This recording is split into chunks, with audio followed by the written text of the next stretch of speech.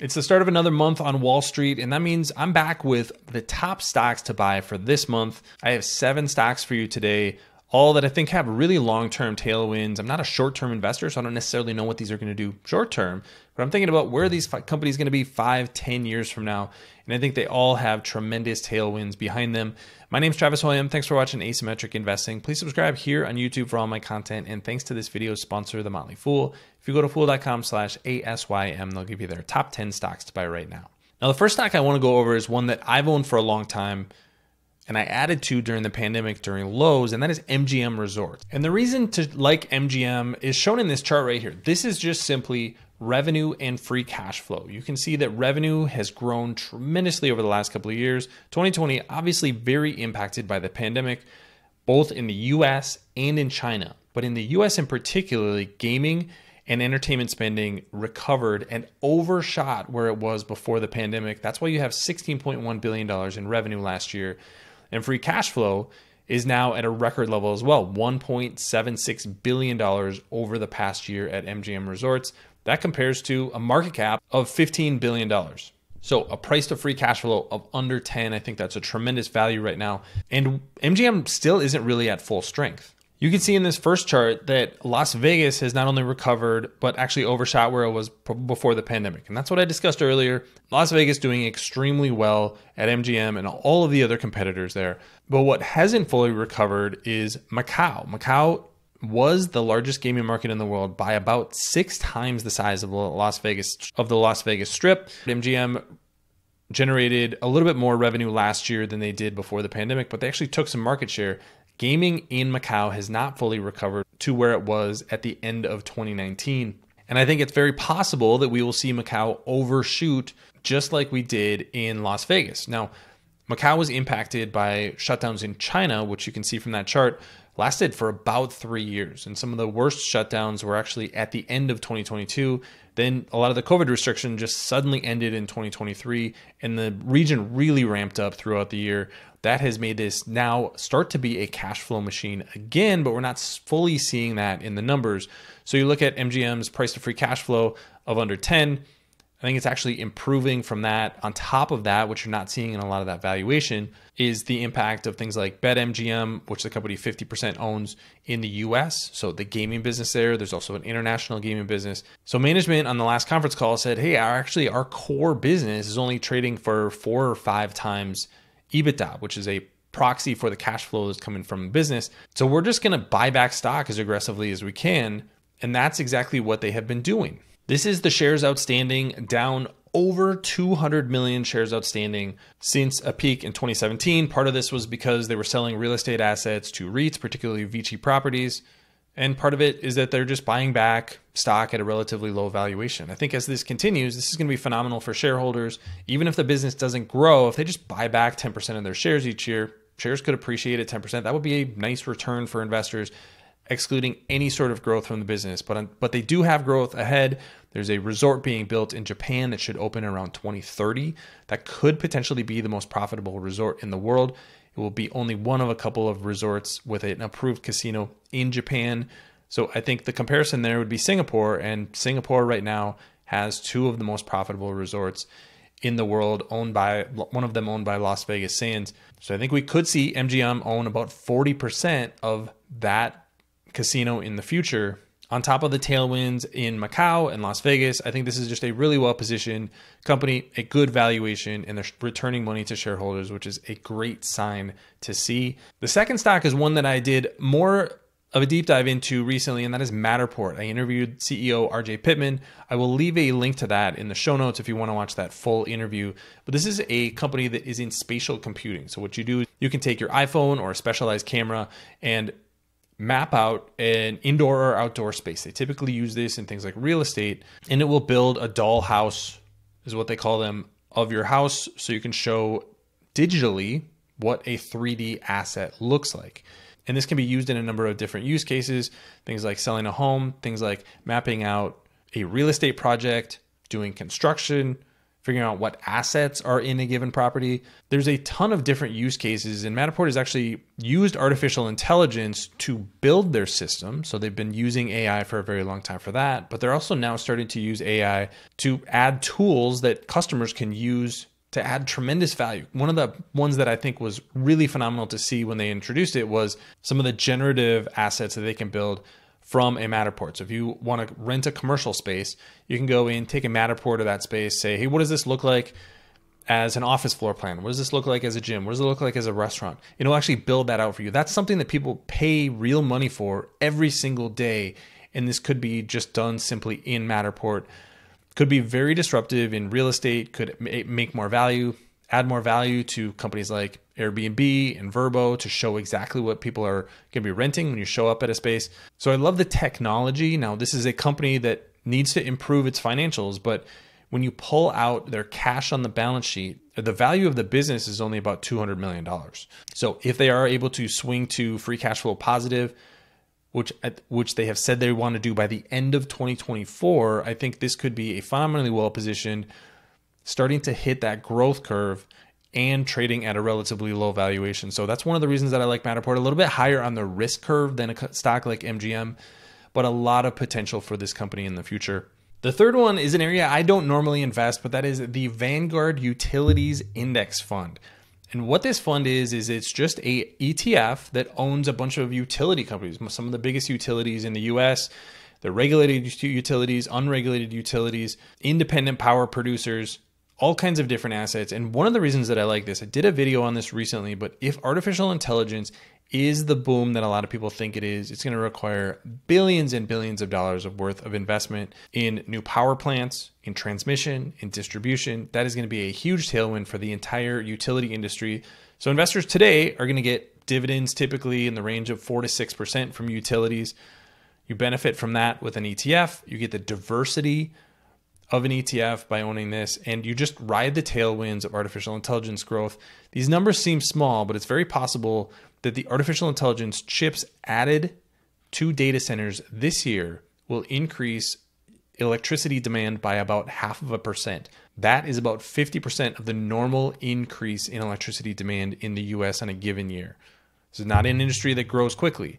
So if AI grows from here, exponential growth in 25, 2026, that could increase demand for all kinds of energy assets. And that's why I think an ETF is a great way to play this. You're just riding the tailwinds of the industry, collect a nice dividend along the way, and it's low risk because of the diversification in that fund. So I think a great way to benefit from artificial intelligence without taking AI specific risk. Thanks to our friends at The Motley Fool for sponsoring this video. Visit fool.com/ASYM for the top 10 stocks to buy right now.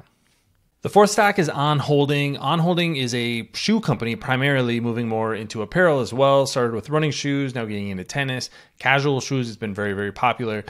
But just check out this growth rate for On Holding. You can see that compound annual growth rate since 2019, 60.1%. Management said at the end of 2023 that they expect revenue to more than double between 2023 and 2026. Expect margins, gross margins to be around 60%. And when they want their EBITDA margin to be over 18%. So this is a very high growth company, and it's a very profitable company. I think the tailwinds behind On are just really attractive, and the stock's pretty reasonably priced right now. Enterprise value to sales multiple is 5.5. On a forward basis, the price to earnings multiple is 44. But again, this is a very high growth company that typically takes away from your profitability short term. So I think long term with these margins, this is going to be a very, very profitable company. And typically these apparel companies, when they're growing at this high double-digit growth rate, they're just phenomenal investments to just buy and hold long term. So that's why On Holding continues to be one that I really like right now.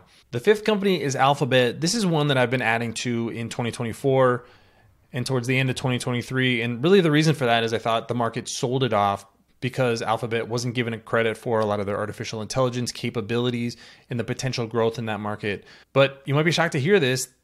Alphabet stock is up over 50% since the start of 2023. So since that ChatGPT moment, Alphabet has actually been a really phenomenal investment.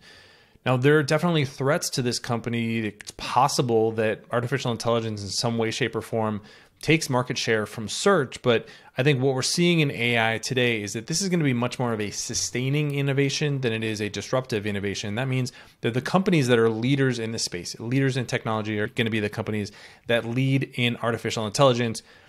Google and Alphabet have a lead because of their data, because of their data centers, because of the speed of their products, and because of their direct AI capabilities and the chips that were built to serve that market. For all of the problems that Gemini has gone through, if you just go into Gemini and compare Gemini with ChatGPT, you're going to get very, very similar results from typical searches. Gemini is just going to be much faster. And what you're seeing there is decades of work that Alphabet has done making Google searches faster. And I think those small things are going to be differentiators in artificial intelligence. I think Alphabet and Google are going to be able to figure out how to monetize this business extremely effectively. And on top of that, you have a phenomenal core business. You have the search engine, which is just churning out cash year after year. You have YouTube, where I'm posting this right now, just a massive media business, a lot of user-generated content, so they don't have to pay people like me except for a cut of advertising. So the economics of YouTube are going to be more and more attractive as the platform grows. And then the Google Cloud, which just turned profitable over the past year.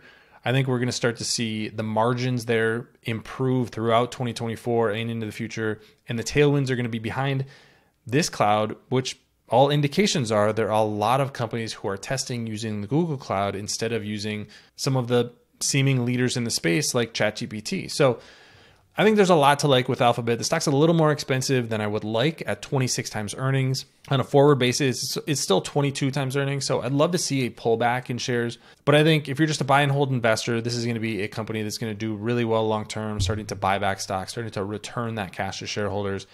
And I think some of the challenges that they've gone through over the past year could actually be catalysts for necessary changes at Google and Alphabet in the future. One thing that I didn't even mention yet that has a lot of potential optionality is Waymo.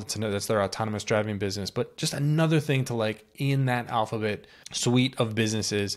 So that's why this is one of my top stocks for the month. The sixth one is Coinbase. Coinbase just has all kinds of tailwinds. The stock has been absolutely on fire, and I don't see any reason not to like Coinbase through the rest of 2024. You have the Bitcoin ETFs, now billions of dollars under management, and we haven't even seen that financial impact yet. We'll start to see that in the first quarter when those results come out in about a month. But Coinbase is the custodian for a vast majority of the Bitcoin ETFs. So they're going to benefit generating consistent ongoing revenue from that custodian position. So I think that's going to be a tailwind. You have the USDC token, which is benefiting from higher interest rates. They share that revenue with Circle. Coinbase also owns a position in Circle. It's possible that Circle goes public later this year. So we see exactly what they own there and unlock a little bit of that value. There's also the increase in trading. So that's a tailwind to Coinbase. That's really its core business. That's where the cash was generated during the pandemic when this company came public at such a profitable level. So the exchange business is going to be very valuable for them. But I think long-term, the biggest thing that's happened over the last few months is some of the financial products that are moving on-chain. BlackRock announced a fund that is entirely on-chain. So you can be able to do trading on-chain. Dividends could be paid on-chain. Bond payments could be done on-chain. This is where the financial institutions are moving. The financial marketplace is moving. We're going to move away from these big exchanges, which are taking a cut, and just move everything on-chain so that you can trade more freely, have more liquidity in some of these markets. And I think that will be a benefit for the entire financial ecosystem, for users like you and me, and for companies like Coinbase. So a lot of tailwinds behind them. Again, the stock has gotten a little bit more expensive than it was a year ago, but a lot to like about the company's tailwinds and the use of the blockchain for real world things, not just trading crypto and number go up, number go down kind of thing, which I'm not particularly interested in.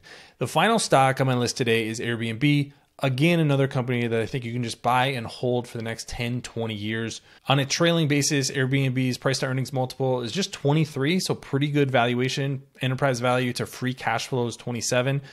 But there's massive tailwinds behind the business. You can see that in their bookings number that is now at $73.3 billion over the past year, just continues to grow at a tremendous rate. Net income and free cash flow, both extremely positive. This is a very, very high margin business. And let's not forget about this one right here. This gets overlooked a lot. This is interest income for Airbnb. Airbnb gets to make money on not only the cash that it has on the balance sheet.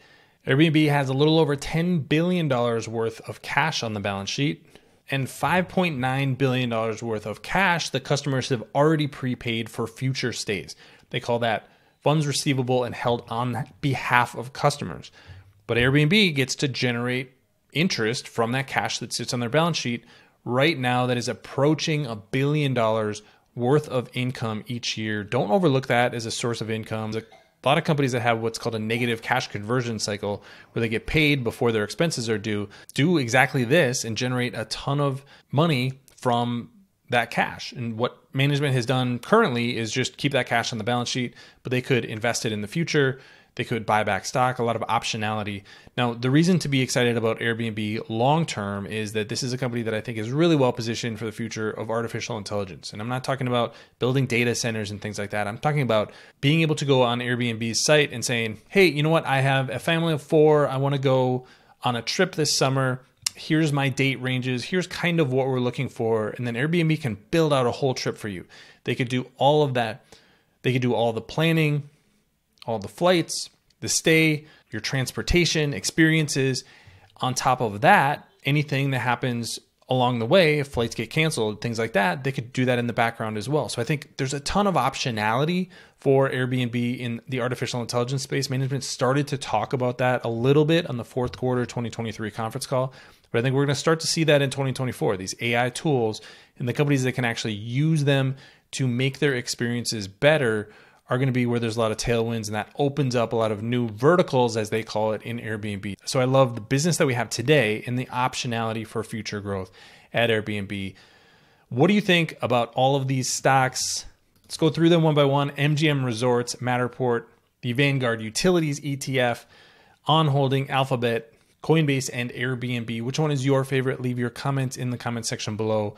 Don't forget to subscribe to Asymmetric Investing. Thanks for watching, everybody. See you next time.